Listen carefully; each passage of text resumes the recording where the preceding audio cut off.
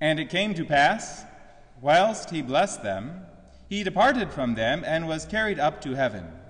And they, adoring, went back into Jerusalem with great joy. Words taken from the Gospel of Luke. In the name of the Father, and of the Son, and of the Holy Ghost. Amen. There is a worldly joy and a heavenly joy. Blessed are ye that weep now, for you shall laugh. Woe to you that now laugh, for you shall weep and mourn. Also from Luke.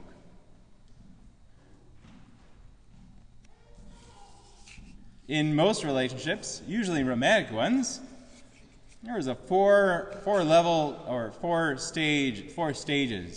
stages of romantic love. You see this also in religious vocations and in a lot of things. First stage is infatuation.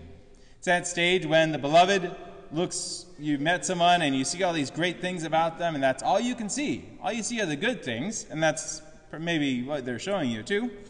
But you don't know a lot about them, but what you do know you like.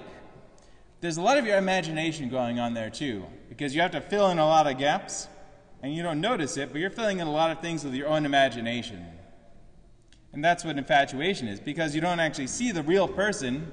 You see a partial fiction, partially real, partially fictional, and you've fallen in love with that because it's too good to be true. Then there comes the stage of realization, when the truth breaks itself into that infatuation stage, and you see those faults, or they show them to you, and you realize that what you had in your mind wasn't the way it really is in reality. Then follows despair, when you realize just how awful this person or thing or whatever really is. You see it in the full light of day.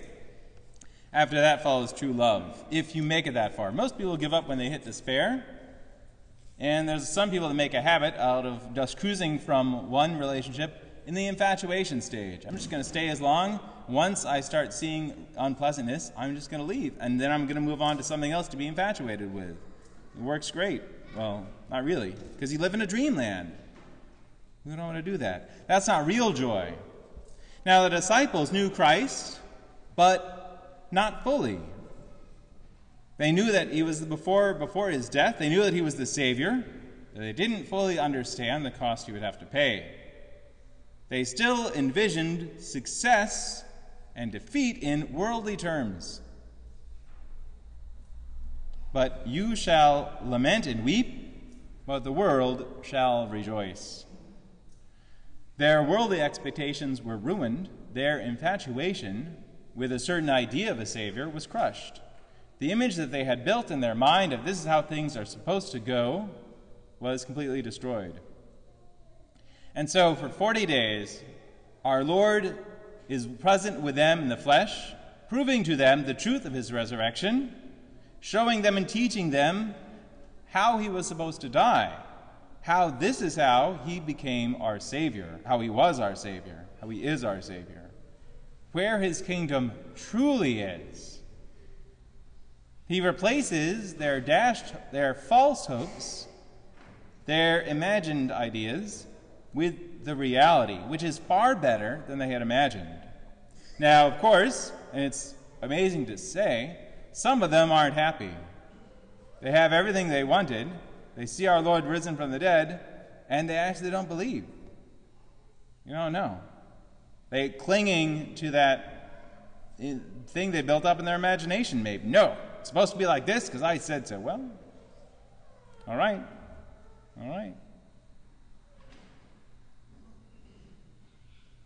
Then after 40 days of this, exactly 40 days, the ascension of our Lord Jesus Christ fills his disciples with great joy, with a heavenly joy, not an earthly joy.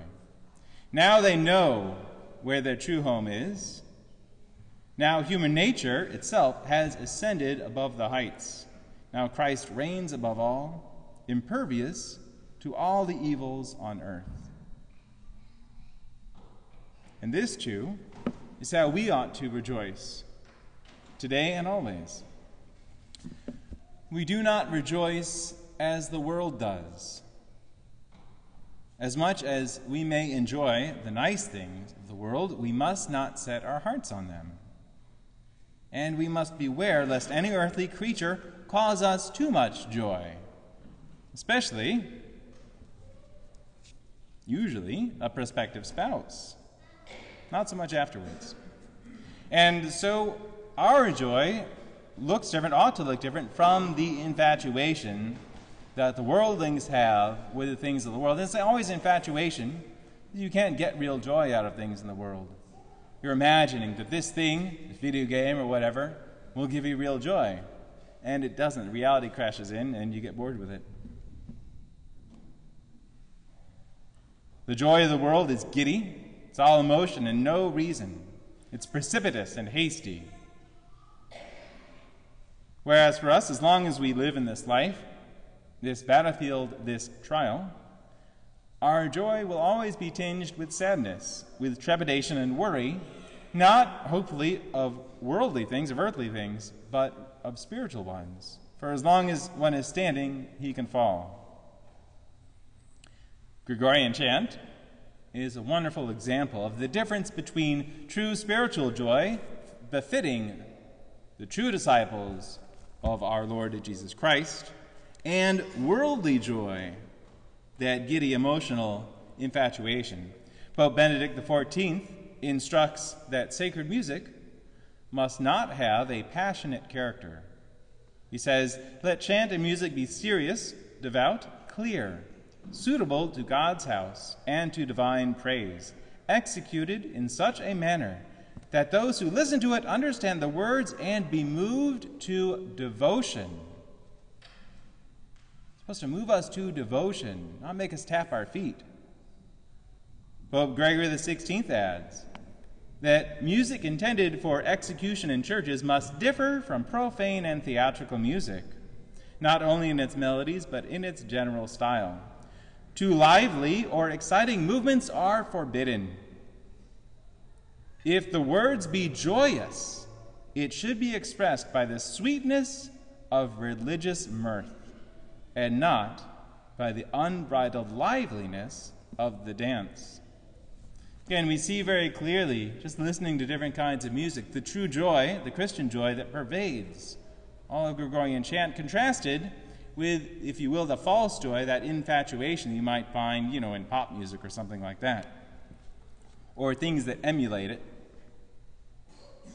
It is only when we ground our joy, when we ground our happiness in Christ, that we shall find true happiness, that we shall find true joy.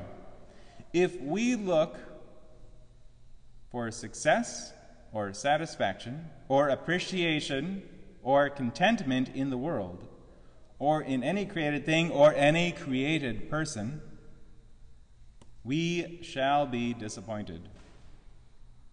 If we do rejoice in things of the world, it will be a false joy, always dashed, and always leaving us unhappy. Woe to you that now laugh, for you shall weep and mourn. To have true joy, then, in this life, we must follow the footsteps of the apostles after the ascension. What does it say in Luke? And they, adoring, went back into Jerusalem with great joy. They did not leave Jerusalem. They did not leave the world with its trials and torments and unpleasant people. Rather, they only left this world by martyrdom, total, complete, painful, rejected, and cursed, just as Christ was. They do not leave Jerusalem. So do not be so foolish as to think that your joy lies in escaping the evils of this world, in finding some place where people love you perfectly, where everything tastes good, where everything bows to your whim, and no one and nothing ever disappoints you. Instead, the apostles go back adoring. They find their joy in adoration. They have fixed themselves, they have grounded themselves on what lasts, on what really matters. They hold their faith in the resurrection so firmly that no worldly evil can ever dislodge it.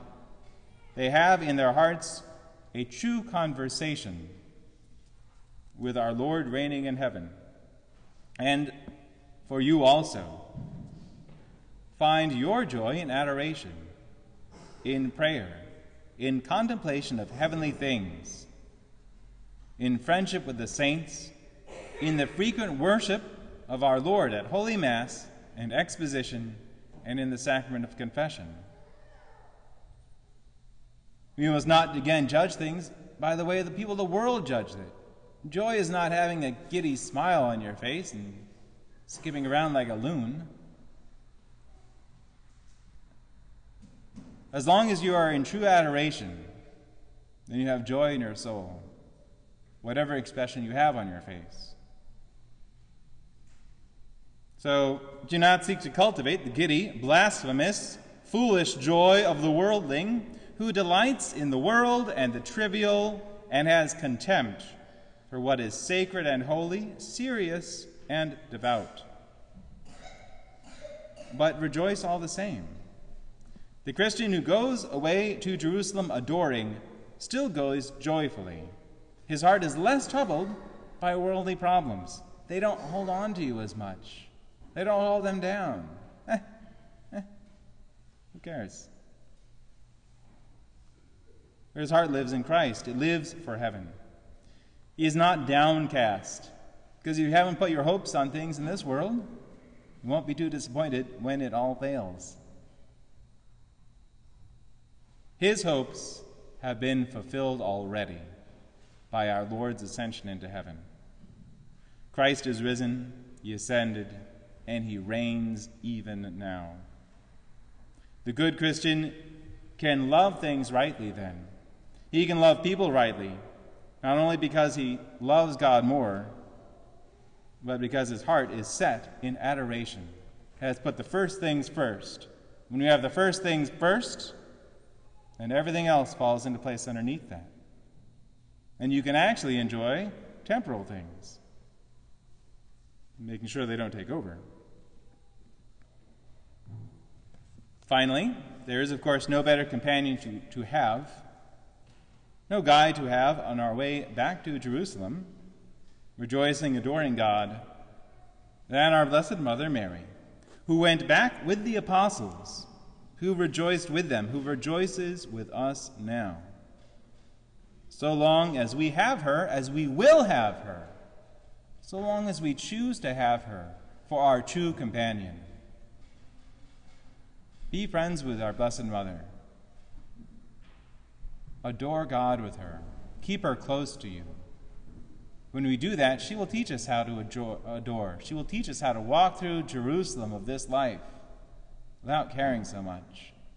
She will teach us, she will show us where her heart is set. Her heart is set only on God, only on Christ, only and nothing else. In the name of the Father, and of the Son, and of the Holy Ghost. Amen.